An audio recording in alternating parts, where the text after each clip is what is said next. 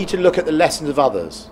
Look how Turkey has been operating in Libya, where it has used the Baraka TB2 UAVs since mid-2019. Those UAVs have conducted intelligence, surveillance, reconnaissance and targeting operations against front lines, supply lines and logistic bases. Even if only half these claims are true, the implications are game-changing. Turkish-made, armed unmanned aerial vehicles have been resounding across the world. Stepped up in recent years, advances in the defense industry have started bearing fruit. How did this trend in the defense industry start and how is it being maintained? What is the secret behind armed UAVs' success? How did armed UAVs become a game changer in hot conflict?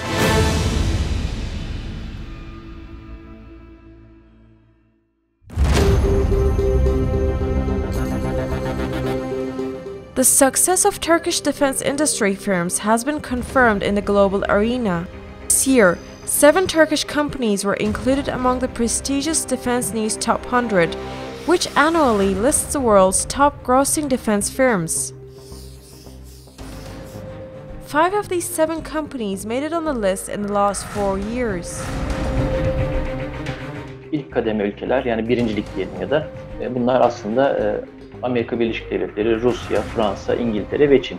Aynı zamanda da tabii Birleşmiş Milletler Güvenlik Konseyi'nin 5 daimi üyesi, 5 nükleer güç. Bunlar dünya savunma pazarından da en fazla pay alan ülkeler. Ülke bazlı düşünürsek Türkiye'nin aslında rekabet ettiği ülkeler İsrail, Güney Kore, belki İspanya, bu gibi gelişmekte olan ülkeler olarak adlandırılabilir.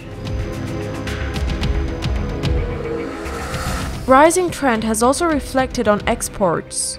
Thanks to the booming momentum, defense industry products are being exported to 164 countries.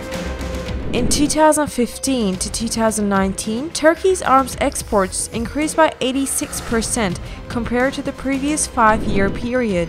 Turkey's arms exports grew the second most in the world over the last 20 years. Steps in the defense industry taken during the Republican period have been interrupted due to inconsistent policies and financial incapabilities.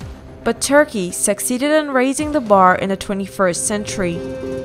20. yüzyılın endüstri döneminin kaybedeni olan bir ülkenin 21. yüzyılda özellikle robotik harp ve robotik sistemlerin envanterlere girişiyle birlikte SİHA ve İHA özelinde ciddi bir atılım yaptığını gördük. Son yıllardaki en önemli dönüm noktası muhtemelen aslında 2004'tür. 2004 yılında o zamana kadar devam ettirilen bazı hazır alım ya da lisans altında üretim projeleri iptal edilip yerli geliştirme projelerine ağırlık verilmişti. Milgem, Atak, Altay, Anka bu dönüm noktasıyla birlikte ortaya çıkan projeler. Local defense companies that were established in the 70s but remained weak due to embargoes and restrictions are now in the top league.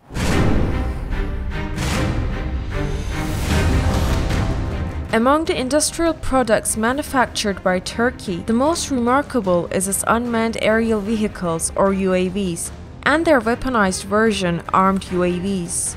With widening areas of use over the past years, armed UAVs have proven their strong performances in the field. Hence, media outlets around the world have highlighted the game-changing effect of Turkish UAVs and armed UAVs in Syria, Libya and Azerbaijan. Suriye harekatları çok önemli çünkü Suriye bir harp laboratuvarı. Ruslar 200'ün üzerinde silah sistemi denediler. Aynı şekilde Türkiye'de birçok silah sistemi muharip olarak Suriye harp sahasında denendi. Konseptler burada geliştirildi ve her bir harekatta üzerine konulduğunu gördük açıkçası. Sonra Azerbaycan Karabağ muharebesiyle bir şey daha gördük. Türkiye yalnızca askeri envanter transferi değil, doktrin ve konsept transferi de yapabiliyor.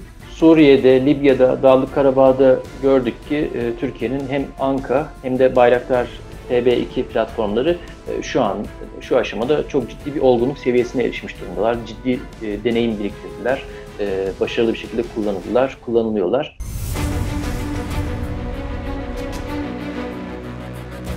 The US, Israel and China are the world's leading UAV manufacturers.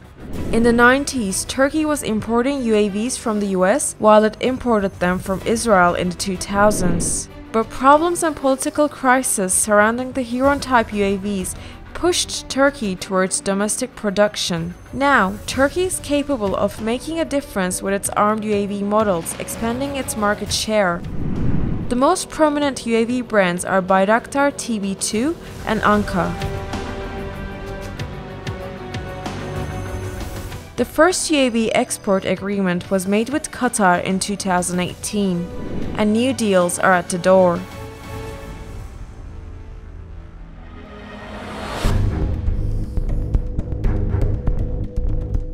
Turkey has already gained important allies in the defense industry trade. Ukraine, Pakistan, Azerbaijan, and Qatar are the most prominent among these. Diplomatic relations with these countries are also robust. In other words, the defense industry is also an instrument of foreign policy.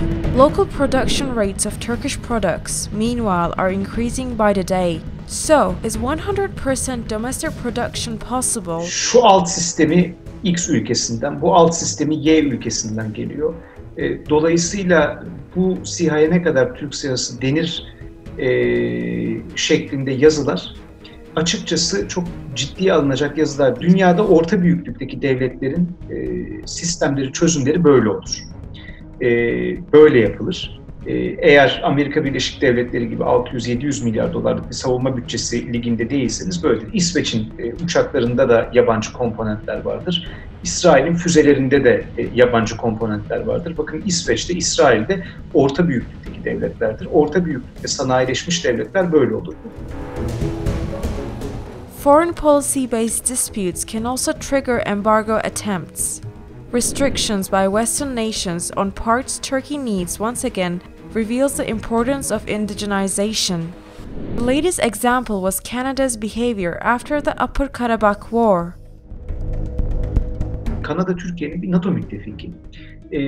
Türkiye'nin doğrudan dahil olmadığı bir harekatta Azerbaycan Silahlı Kuvvetleri Türkiye'den tamamen legal olarak aldığı silahları kullanırken ve yalnızca Türkiye'den değil, aynı zamanda İsrail'den de aldığı silahları ve Rusya Federasyonu'ndan da aldığı silahları kullanırken, üstelik 4 tane Birleşmiş Milletler Güvenlik Konseyi kararı ve daha birçok uluslararası çerçevede kendi işgal altındaki topraklarını geri almak için bu silahları tamamen harp sahasındaki hedefler üzerinde kullanır ve neyi vurduğunu da Savunma Bakanlığı Twitter hesabından sürekli yayınlarken Kanada birdenbire bir NATO müttefiki olan Türkiye'ye yönelik bir kısıtlılığa gitti. Turkey has revived its defense industry. New projects continue without pause. The final goal is to carry Turkey to the top league and make sustainable its global position.